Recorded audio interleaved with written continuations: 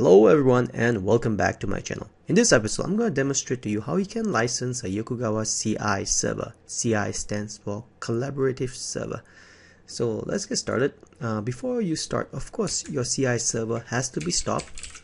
You can stop just like that. I do have my CI servers stopped. Another way to check whether your CI server is running or not is by checking on your performance monitor, the CI server performance monitor.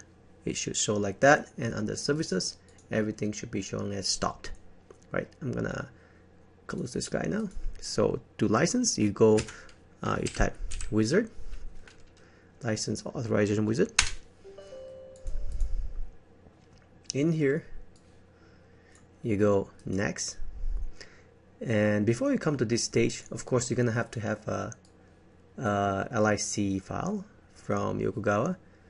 So we're going to go browse, and you're going to point this browser to this file here. Desktop. Next. And finish. And that's how you license your Yokogawa CI server. If you like this tutorial, please like and subscribe. Other than that, have a good day. Bye now.